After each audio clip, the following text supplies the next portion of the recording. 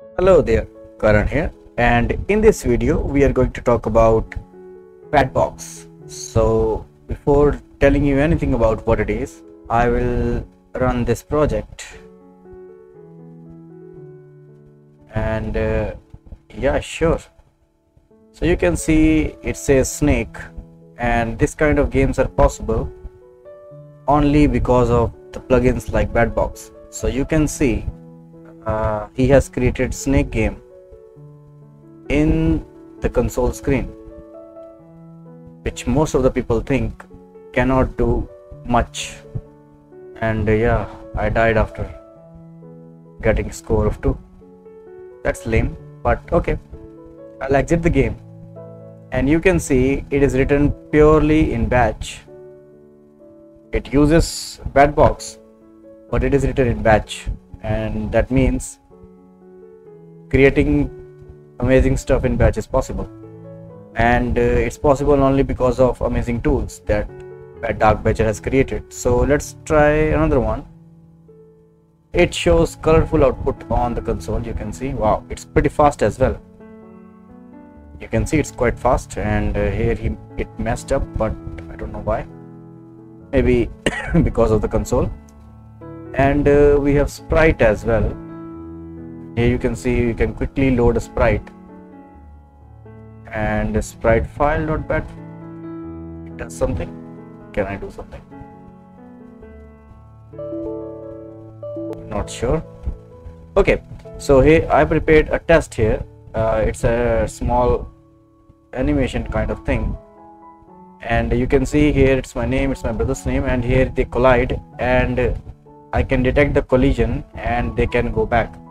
Here for each movement you can see the coordinates of the first text and the coordinates of the second text, and right now it seems blinking and slow. It is not that BatBox is slow. It is just because of Windows Defender, because it scans every time an external exe runs. So that's why I tried this plugin in Windows 7 where Defender is not that much active. It worked like a charm, but okay, no worries. And let's see a menu that he has created. Wow, that's also possible. Quite nice it is. I can click somewhere. I could not move it. I wanted to move it. Can I move it?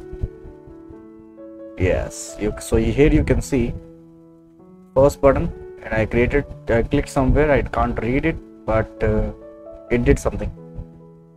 And these are the examples. So how actually this awesome plugin works? I will provide you a link to download this and the link to the game, so you can enjoy it on your own. There is a doc file, and there must be a doc folder. Yes, there it is. And text, let's say go to English, and yeah, let's read about BatBox. So it says BatBox is an external command that allows using console graphically, but not only, it enables also user interactions such as mouse. Exactly. So basically it allows you to put data on different positions with /g, that is go to. So you can write /g x and y coordinate, and it will put the text on that particular position. Let's try that quickly. I will go to binary folder here, and I will open CMD here. So for the BatBox to work properly, you need to turn echo off first, and I will increase the size of the screen or the font. So okay, I do not want this console's name.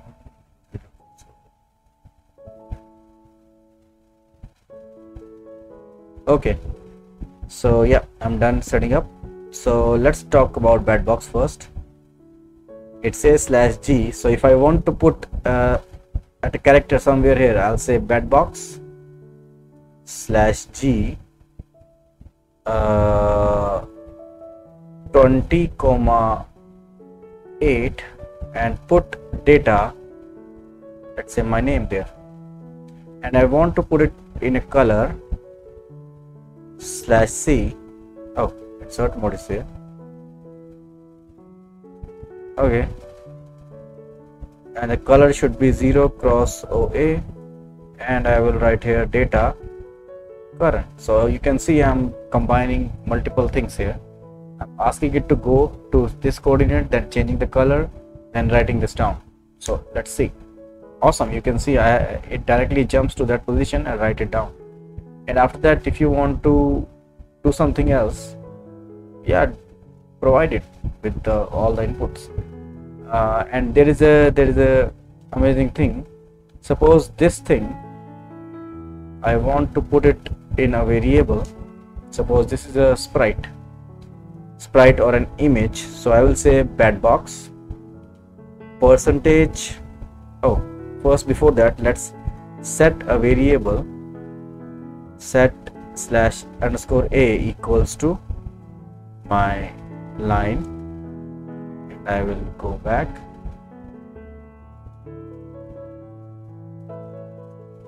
I'll do that, and now I will say echo %_a percentage. So you can see it contains this command, but it does not contain BatBox. So I'll say BatBox %a percentage, and it will do exactly what last time. That's not a magic. But now see one thing, BatBox /o. We did not discuss about this, but /o is amazing. It moves the origin of the console.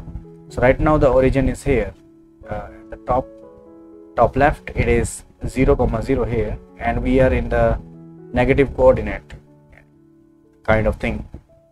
But here, if I say on a graph, if you see, we are in a negative coordinate. But okay, no worries about that. Don't want to confuse you.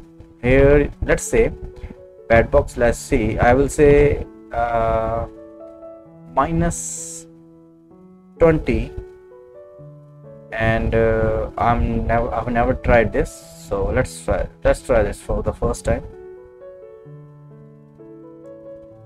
There you go.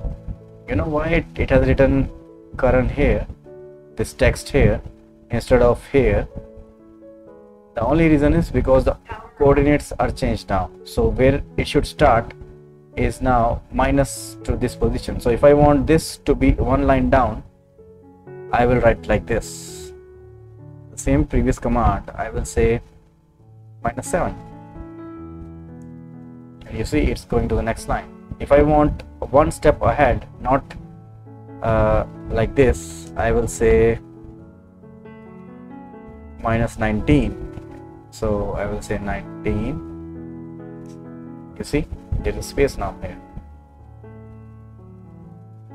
So that is how basically I show buttons as well in button function and all of the functions.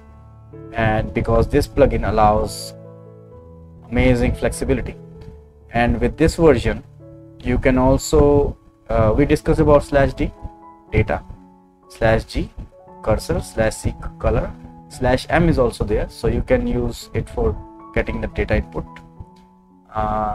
I will say cmd here,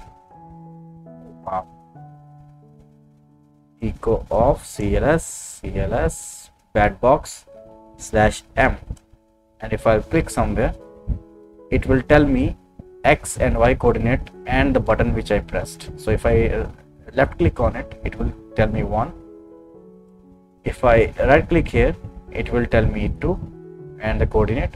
So you can call this with a for loop. So for example, for/f %a in, let's say, BatBox/m to echo %a. Yeah, that's, I will simply print that. So yeah, it does that. I did that because you can loop it over and over again. Do not want to confuse you much, so /m just tells the mouse input, and /k gets the keyboard input.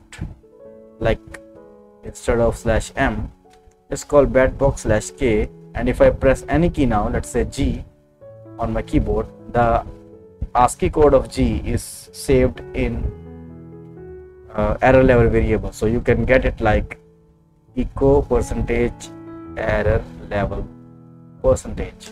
So there you go, this key was pressed. So that is how you can get the keyboard input and mouse input as well. /A lets you print a value directly from ASCII codes. For example, you do not know what it is, 103. So what you do, instead of BatBox /DG, because you know it is G, but here you do not know what the user has pressed. So what you can do is, you can do CLS first, clear the screen, BatBox /A. That denotes that the next value is the ASCII value. If you press 103, which was the press button, so you can see I pressed G. Next is /W, which makes a delay. So in between the commands, if you want to add delay, you can do /G then. Let me show you a quick working of that. So BatBox /D K /W, will wait for 300 milliseconds, and then /D A /W.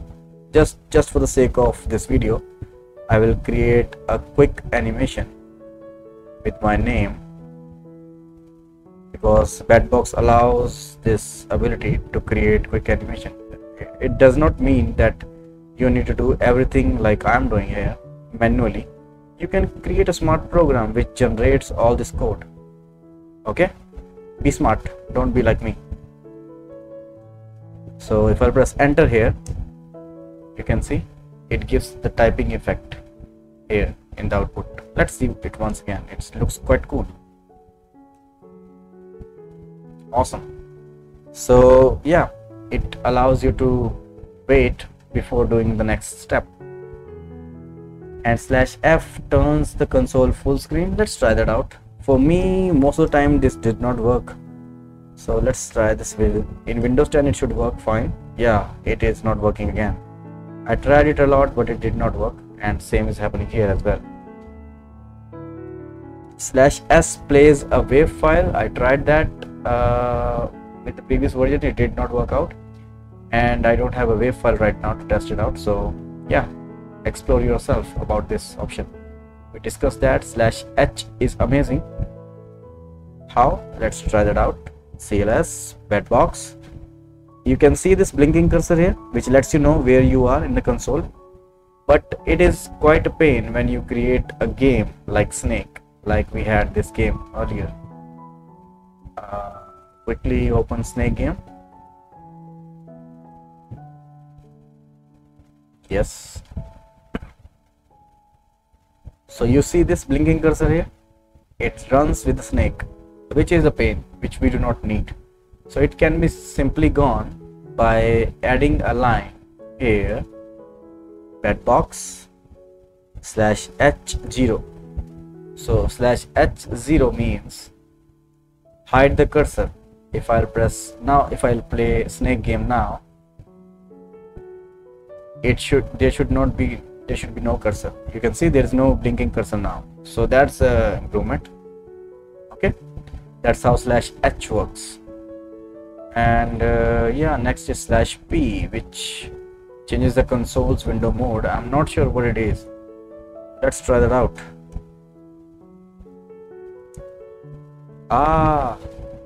Okay, so if you want to minimize that, /2 is minimize. And okay, let's read more about it. So here BatBox Dark Butcher has given this console. Let's go into detail. Don't save that. Let's quickly go into detail, because I want to fully cover this plugin. It's amazing, awesome plugin. Here we have console.txt, and yeah, okay, awesome. So basically, if you want to hide the window, you can do that with BatBox /0. I can hide the window, but then I will not have any window to write commands on. So what I will do is, I will do BatBox /P 0 /wait for 1 second, and /P again, and activate and show the window restoring its original position. So I'll press 1, so enter. So it's hiding. Awesome. So it's hidden for a second, and then wait for seconds, and then it came back.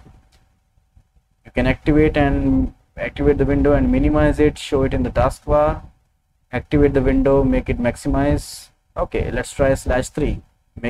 Maybe it makes it full screen. We'll write here /p3 again, so it will hide it for 1 second, then visit. Awesome. So it worked out. /f did not work, but this worked. Can I try /f now? No, it did not work. It did not work.